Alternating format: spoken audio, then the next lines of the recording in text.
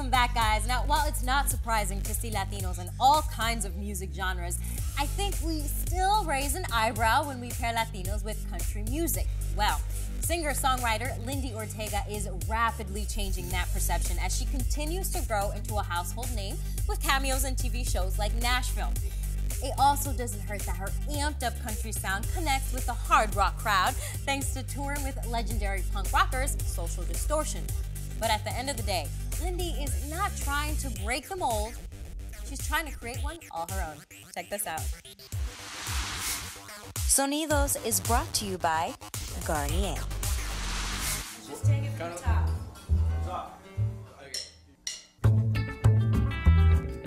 She's part Latina, part country, with a dash of indie rock. I told a little lie or two when I spoke to you on the phone the other night. She's singer-songwriter Lindi Ortega, and while she might have grown up surrounded by Latin sounds, her musical direction took a more country southern turn. I grew up in Toronto, Canada. My dad was a bass player in a Latino band when I was growing up, and I remember being very young and going to his sound checks and just being mesmerized by my father on stage. I grew up listening to a lot of folk and roots and country music, and that came from my mom's. And then more of the Latino music influence came into my guitar playing. So I learned how to play guitar very rhythmically. My dad, of course, was very supportive, him being in a Latino band growing up, so he was excited that he had a daughter that was carrying on the tradition. I didn't want to tell you, didn't want to tell you anything you didn't want to hear.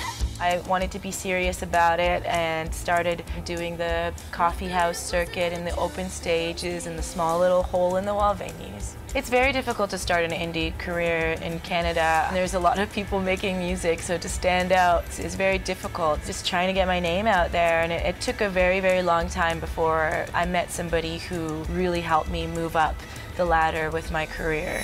You said you'd love me till the cows come home. Well, I'm hoping that And while country music isn't filled with many Latino names, Lindi is definitely making heads turn with her vintage approach and bad girl good looks. This record, Cigarettes and Truck Stops, is definitely more indicative of who I am as a person, and it really harkens back to those old Sun Studios kind of recordings, like a little bit more raw. The main players were recorded live off the floor, and a lot of them in like 1 or 2 takes, just the way they did it back in the day. And it's honest and it's real, and there's none of that flash and sort of crazy auto-tune and stuff. I think it's entertaining for people that are coming to the show, like to be visually entertaining as well as singing and like audibly entertaining, if that's a word, I don't know. But anyways, and I take on a bit of a different persona when I'm on stage, even though it's still like rooted in who I am. There's a lot more like sass and a lot more badassness, if you will.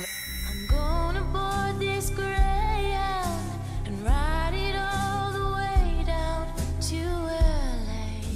It's definitely a roller coaster. There's ups and downs, and it's unavoidable in life. And I'm proud to be who I am. You know I'm not huge and famous or anything like that, but I love what I do. I love who I tour with. So it's all worth it at the end of the day. It's all worth it for those 30 to 60 minutes on the stage where I just get to have the best time in all of my existence. I'm coming for my